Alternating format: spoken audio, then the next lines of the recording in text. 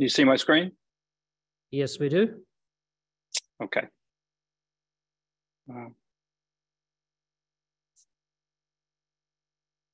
Fantastic. Okay, good. Thank you. Thanks very much. Yes, my name's Stuart Chalk, and before I actually get into this brief presentation about the IUPAC Gold Book, let me answer Simon's question from the previous talk. The CIPM's task group on the digital SI is the kind of the formal entity within BIPM. I am a member of the expert group that kind of works underneath that, trying to provide guidance relative to unit of measure topics in the digital space. And we could talk about that forever, but of course I'm not going to do that.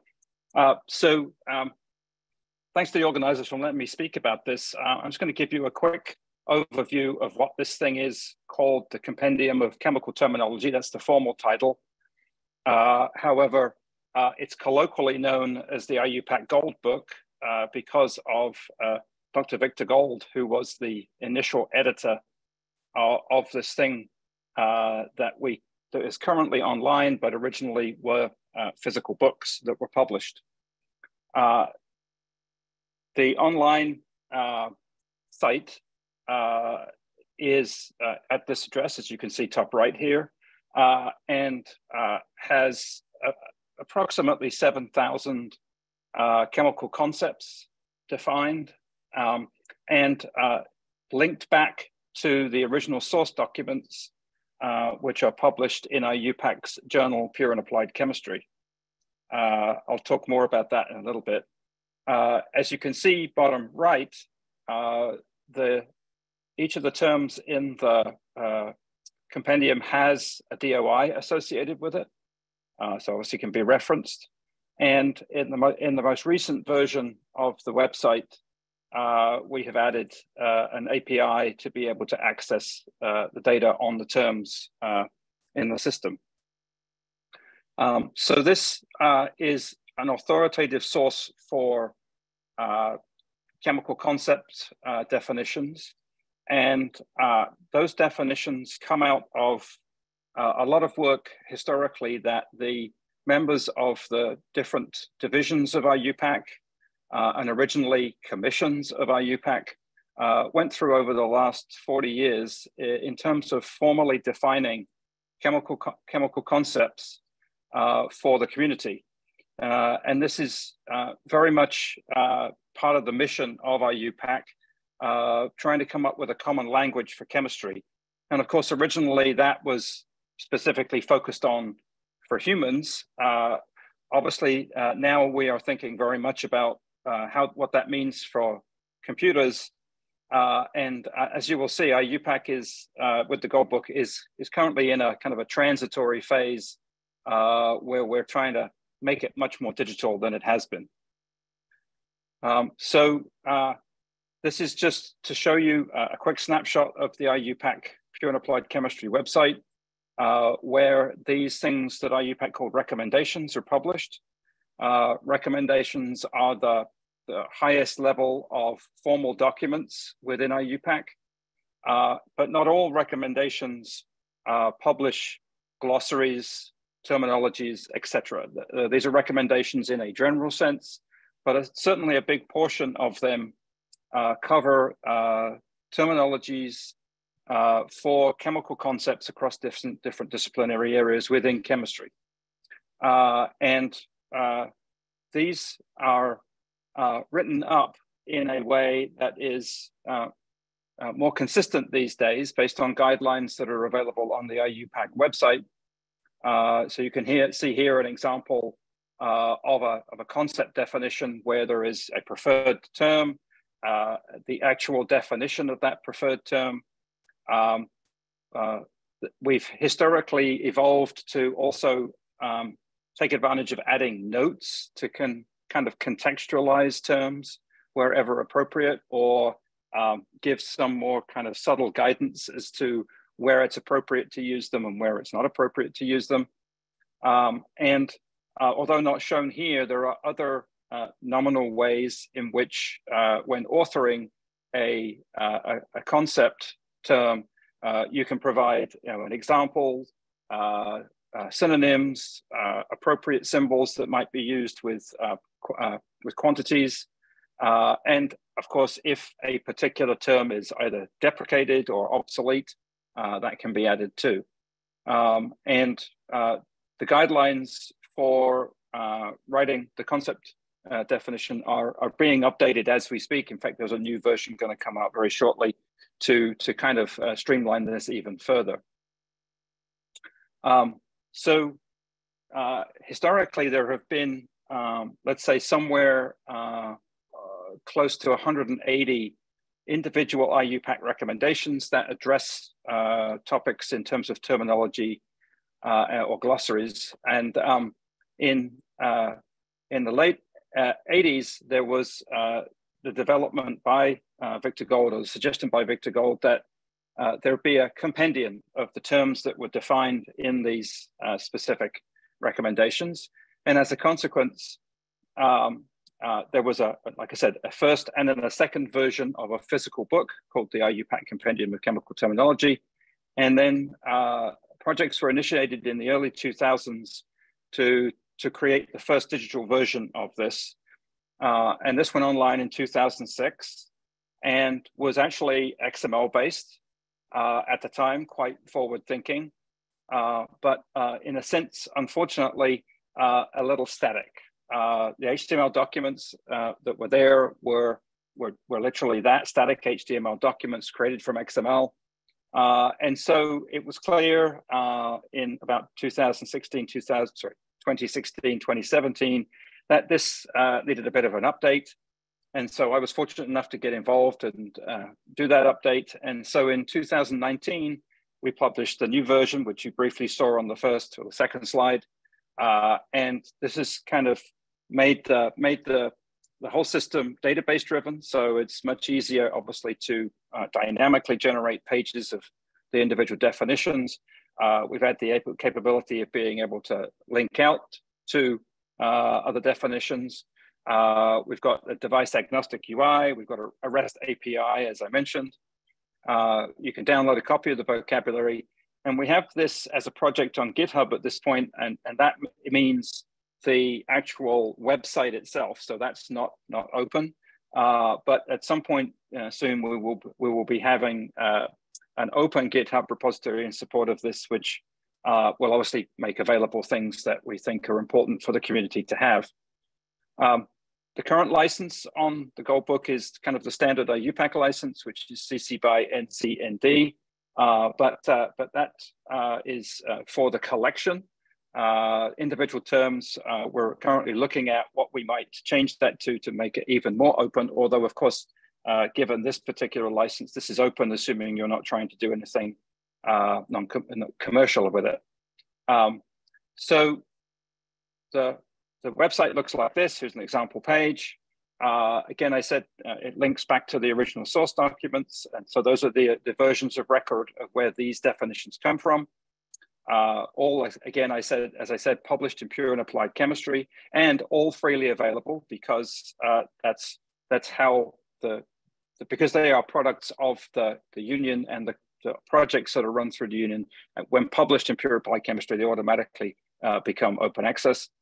And we have a lot of indices on here to be able to look things up. Obviously, we have a search option, and then the API that we've built at this point is okay, but maybe it could be improved. And if you are interested in this kind of stuff and you go and check it out, I'm very happy to receive any feedback on the current API. One of the things that I didn't realize starting this out, and I don't think a lot of people realize when they see a definition on the page, is just how complicated this can be in terms of architecting the bits and pieces that really come together to be able to build a particular representation of the entry and the definition. So I think it's a work in progress, but anyway, any feedback would be very much appreciated.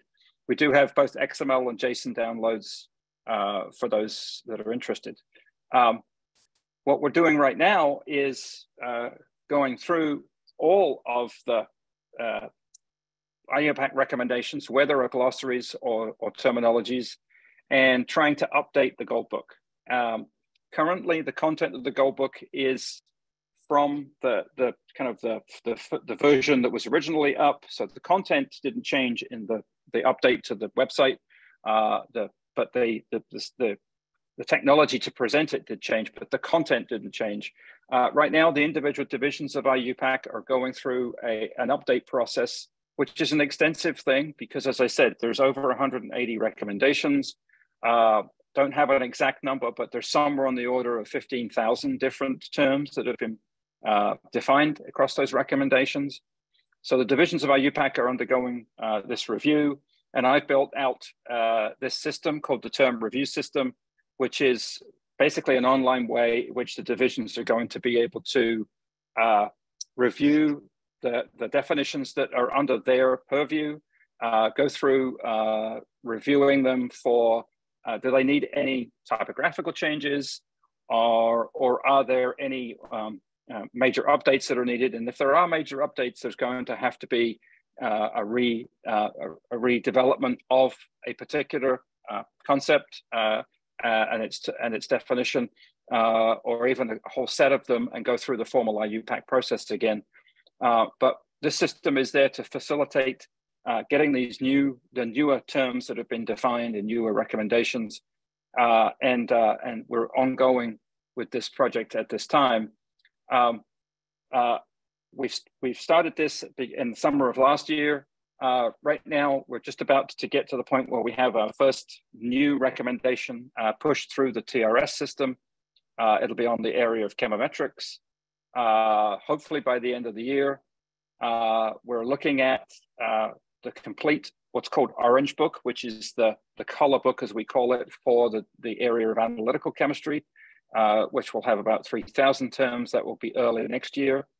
And then there are other big sets of terms that we'll be going through. But we hope that by the end of the year, we will have this update done, although it's going to take a lot of effort, and so that time frame may slip a little bit. The point here being the last part of the slide, which while this is an international union, we are all volunteers, and so we have our day jobs, and so we do have to be mindful that we don't have staff that we can employ 24/7 to work on this. Here are if anybody's interested, I'll make these slides available to the organizers. If anybody's interested, you can look at these projects across the different divisions. And if you are interested you can contact the chair of the project and say you would like to sit in on those. There's a formal process to be approved to be added as a member of the project group. But the first thing to do is just to get involved and listen into the conversations that are happening in these groups as they go through their updating process.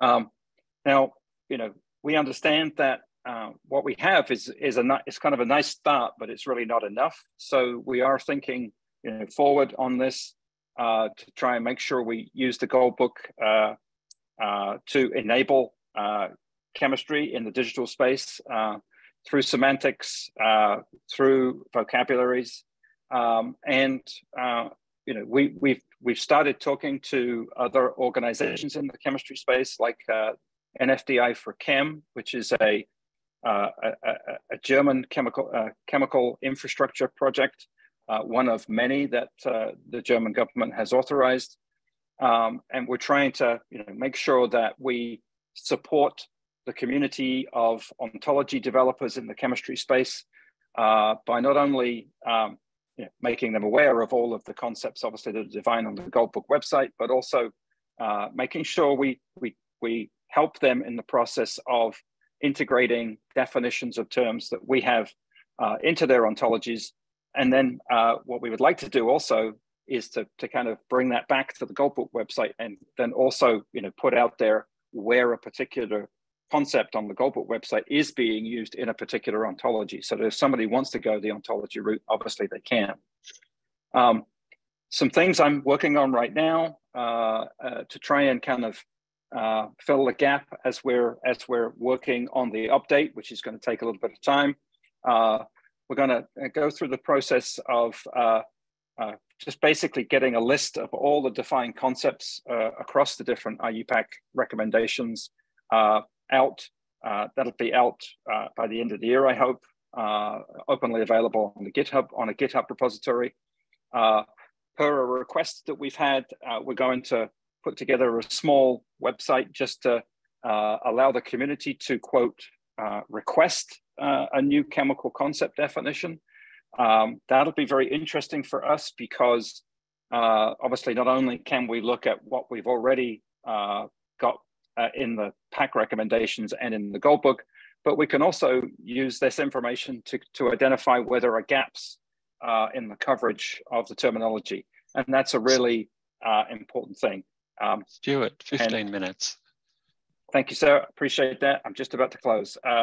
So my question to this community, and of course we'll be discussing this a little bit today and then hopefully tomorrow, is what else should we chemistry do here? There's a lot we could do, but again, we're a volunteer organization, so we have to kind of prioritize things. If you want to get in contact with me, here's my information. Again, I'll make these slides available to the organizers. We have a general Gold Book question email address. And then I also need to acknowledge the other content, the content editor for the Gold Book website, which is Jan Kaiser. And then the chairs of the two committees that form this joint subcommittee on the IUPAC Gold Book, which I am a co-chair of.